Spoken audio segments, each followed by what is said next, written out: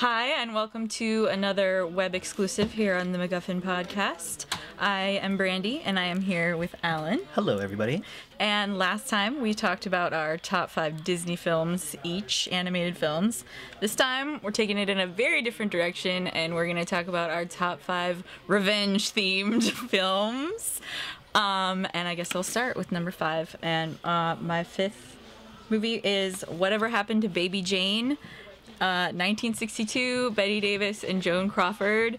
It's basically Bette Davis plays Baby Jane Hudson, who was a child star whose sister then became eclipsed her in adulthood as a movie star, and now they're both well past their prime, and the entire movie is basically just one long crazy experience of Bette Davis trying to make her sister's life miserable to get back at her for having taken the limelight when they were young. I think this is perfect because just like last time, you chose a film that I haven't seen.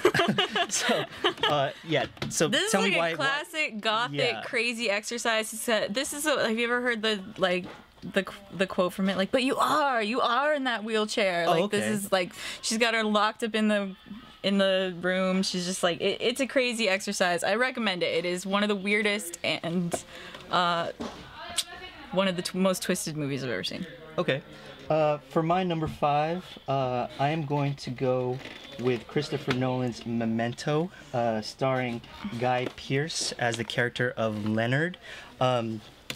It's a guy who has his wife killed and he has memory loss, which makes it kind of interesting because the last thing that he remembers is his wife dying. So every time he wakes up, every time his mind reverts back upon itself, he's feeling those feelings, and he's just scorned ever since that moment.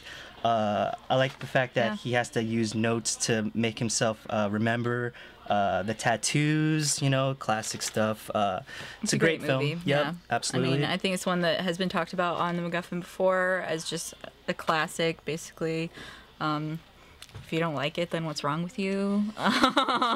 One of those kinds of movies. Very much one of those kinds of movies. All right.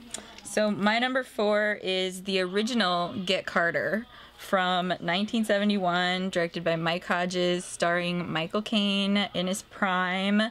He is Jack Carter, and his brother, who is somehow involved, they're both somehow involved with the British mob going off. His brother has gone out of town, back to their childhood town, and been killed in what is supposedly he's being told was a drunk driving accident. And he knows that that's total BS, and he is in town to figure out what really happened and kill the person who killed his brother, basically. Brandi, we are on a great roll because I have not seen this film either. God damn it.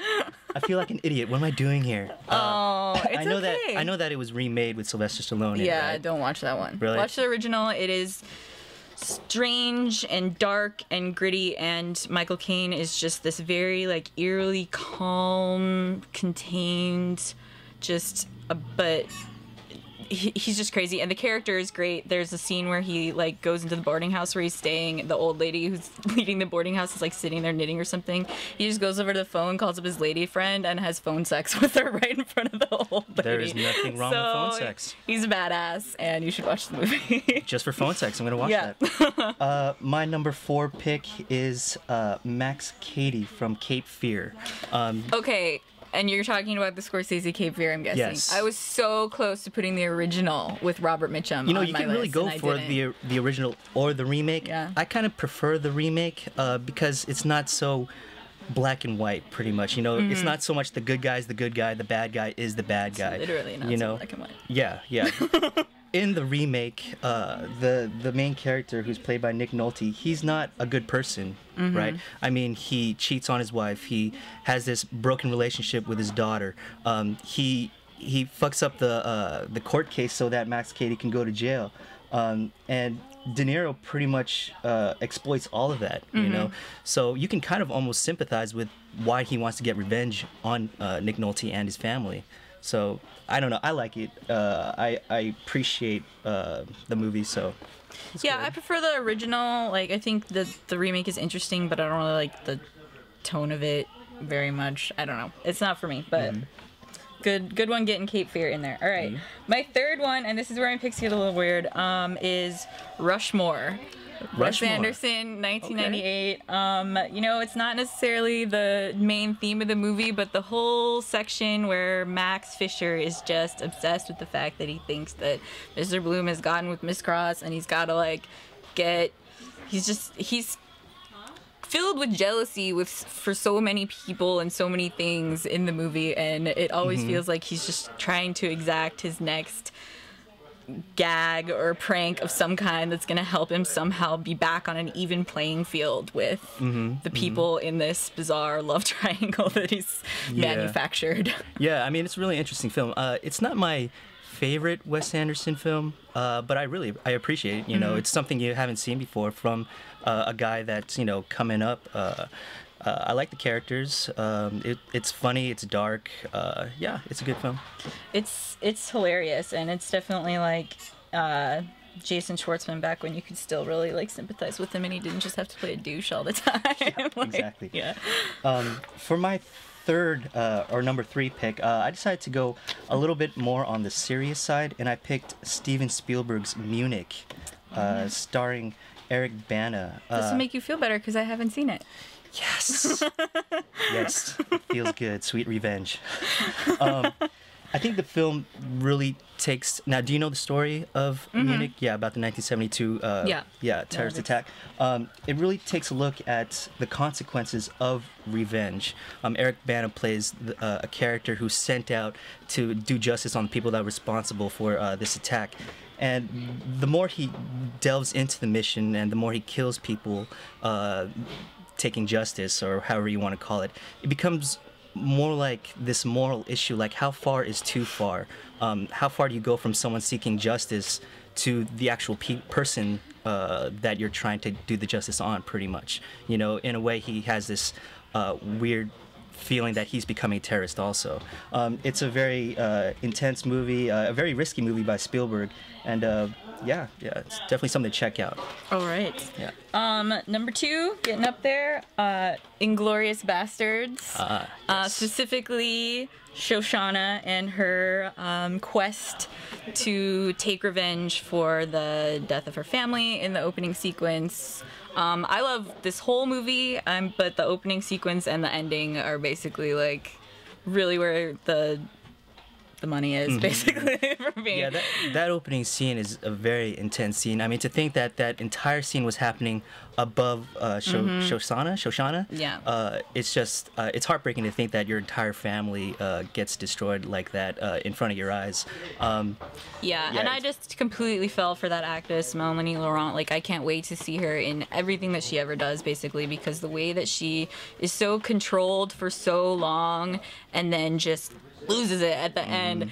I mean, it is fantastic to watch. I absolutely love that movie. She was my favorite part of it, like, by miles. That was a great final scene with the screen and the fire and everything. It was awesome. Yep. It was awesome. My number 2 pick is the Korean film Old Boy. Yes. I left this on my list, but I am really glad that it's on yours. Yes. I mean, it's that movie. It's kind of hard to talk about it because there's so many twists. There's so many changes of pace. There's a lot of fucked up shit that happens in that movie that it's kind of hard to talk about. Well, it's basically the clash of 2 revenge plots, you know? Like... That's true. It's not just about the revenge of the main character. There's other people seeking out revenge. Like I said, I don't want to get too into it because, you know, you'll give away something really big. It will blow your mind. Yes, it will blow your mind. It will absolutely blow your mind. I heard that they were actually going to do an American remake of that. Oh, and I don't know how the hell they're going to do it. Or something like that. Yeah, Will Smith. Yeah, Will Smith. Yeah, I don't know how they're actually going to fucking do that because there's things that happen in that movie that no way they'll ever show in American. They're not going to be eating a live squid, that's for sure. Yeah, that was and that is the tamest thing that they can't do on there. That is pretty much the tamest thing. If you haven't seen it, you should watch it. Yeah, it is amazing. All right. My number 1 film for our revenge sequence is The Princess Bride. And Inigo Montoya's quest to find the six-fingered man and kill him. I mean, this is probably my favorite movie of all time. I've definitely seen it more than I've ever seen any other movie. I was really obsessed with it when I was a kid. And I mean, there's just no scene in a movie I would rather watch than him getting that revenge. You know, I want my father back, you son of a bitch. Like, that's just like the most triumphant moment in all of film for me. He is definitely the most interesting character in that entire movie. I mean, when you think of Wesley and Princess Buttercup, I mean, he's definitely the most developed. He's definitely the most developed. He has a backstory. The other two, they're more like this. I mean, they're all on the same playing field, same level. He's more dynamic. I think whenever you ask someone about that movie, they'll spit out that famous line, you know. If you ever read the book that the movie is based on too, which is amazing, it has this whole section that's a whole other backstory for him that is just phenomenal. Sweet. So. Okay. My number one pick is Tarantino again with Kill Bill and The Bride. Gotta have it in there. I mean, the whole thing is great. The first one and the second one. I prefer the second one because you get to learn about the backstory of Beatrix Kiddo. You know, you have that classic Tarantino dialogue, and the nice thing about it is that you actually get to learn about why Bill and his crew did the shit to Uma Thurman's character in the first movie. So it's really good, great action. Another one where there's different levels of revenge working. Absolutely. With different characters. Yep. So that is my number one pick. High five. All right. You can see more of this sort of thing if you were into it. Yes, on please let us know. I mean, yeah, there's a ton of revenge films out there, so please let us know which ones you want. It was really hard for me to narrow it down. I really wanted to get Jason Voorhees in there too. I'm just gonna cheat and put that on the end. Sweet. Yeah. All right. See you next time. Later.